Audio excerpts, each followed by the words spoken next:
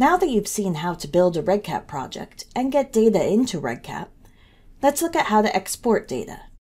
To get data out of REDCap, go to the Data Exports, Reports, and Stats page on the left-hand sidebar under Applications. First, let's build a report to review what a subset of data looks like. To do this, go to the Create New Report tab at the top of the page and name the report. Select who can access your report: all users in your project, or only specific users. For example, you may want to set up your project so that only administrators can access the report. After setting up the report, decide what items to include in it. There are 4 ways to add a variable to report. 1. Choose an entire instrument. 2. Use the Quick Add feature by checking the boxes of fields to include in the report.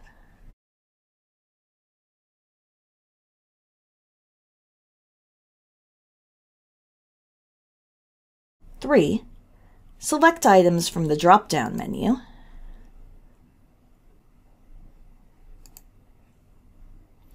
4. Type in the name of the variable.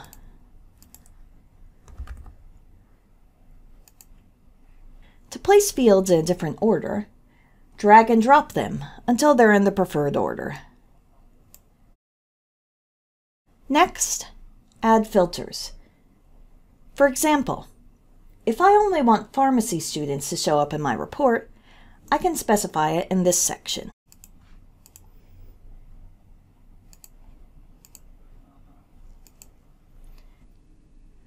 Live filters allow you to use multiple choice questions to look at subsets of this filtered group.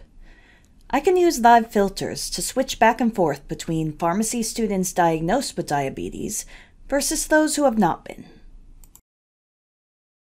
You can also choose by which fields to sort the report. The default setting sorts everything by the record ID, but I can change the sorting setting, add more options, and choose if the results are in ascending or descending order. Here, I'll sort by last name, by ascending order.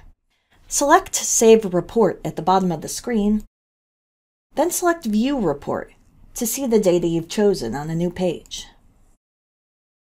The report includes only information for pharmacy students, listed by the last name in ascending order. I can use the Live filter to look at specific subsections of the data, such as the pharmacy students who have not been diagnosed with diabetes. With either a report or the full data set, REDCap provides some basic statistics and charts you can use to visualize data on the My Reports and Exports page through the Stats and Charts button. Under Display Options, I have the option to look at data for the entire report or a specific record. For text fields, the Fields section provides the sample size, n, and tells me if any data is missing. For number fields, it gives the minimum, maximum, standard deviation, sum, and percentile breakdowns, as well as a graph that shows the distribution.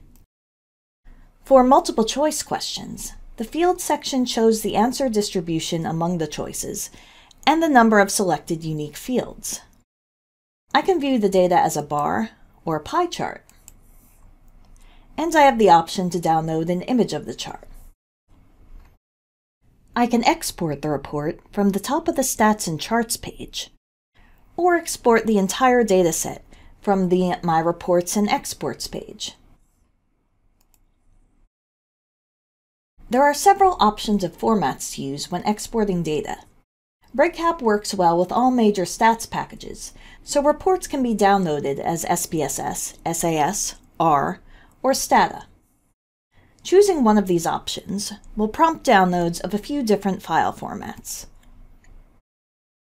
Downloading the files and running them in the order given by REDCap will format the data and import it into the appropriate stats package. Files can also be downloaded as XML or CSV files, which can be opened in Microsoft Excel or other spreadsheet programs. There are two different CSV options, raw data and labels. Raw data will give the variable name, such as y_PCOM, instead of why did you choose to attend PCOM, and uses coded numbers on items like multiple choice questions. Labels give the full question. What is your program? And for multiple choice questions, the label for the answer choice. Osteopathic medicine instead of 1, psychology instead of 2, etc. As a general rule, we recommend that you download the raw data, because raw data is used for project analysis. When cleaning data or re-importing it into REDCap, it must be in the form of the raw data. There are also several de-identification options. For users without the ability to export the full dataset, some of these options will be pre-checked and can't be changed. Under Known Identifiers, there are options to remove all fields tagged as an identifier, or to hash the record ID field, which changes the record name to an unrecognizable value.